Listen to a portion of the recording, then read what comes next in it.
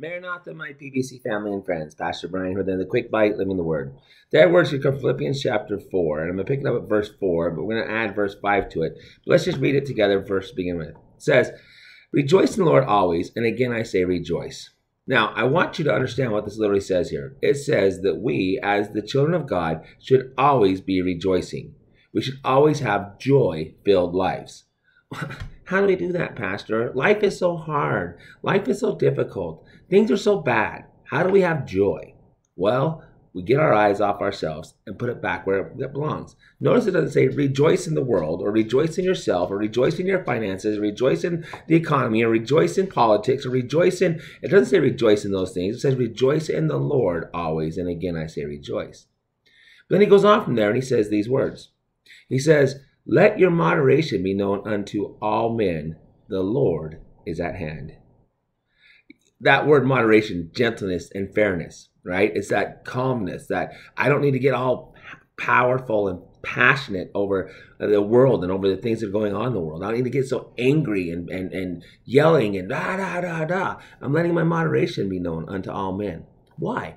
Because the Lord is at hand. That's why I can rejoice. That's why I can have moderation, because I understand that God is at hand. In other words, God is in control. Or if you guys will allow me, God's got this, right? I mean, honestly, we just need to remember that this is the Lord's doing. The Lord is allowing. The Lord is working. We don't need to sit there and the sky is falling, Chicken Little syndrome, guys.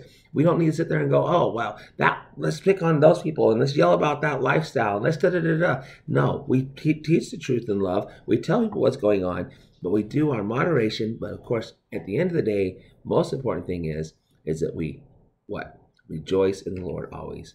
And again, I say rejoice, right? The Lord, just rejoice because God, the Lord, is at hand. And in those moments when you're having a hard time finding the strength to rejoice, those moments when you're having a hard time remembering the Lord is at hand, he says in verse 6, be careful for nothing, right? Or be anxious for nothing, okay? But in everything, by prayer and supplication with thanksgiving, let your requests be made known unto God. So whether you're talking about your finances, you're talking about the politics, you're talking about the sexual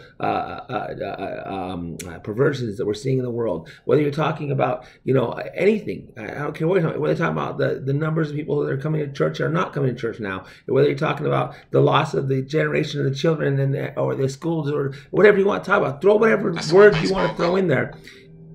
If you're talking about any one of those things, be anxious not about it.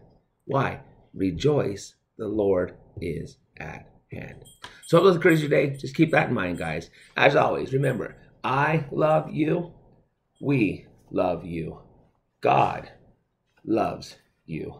And God's got this.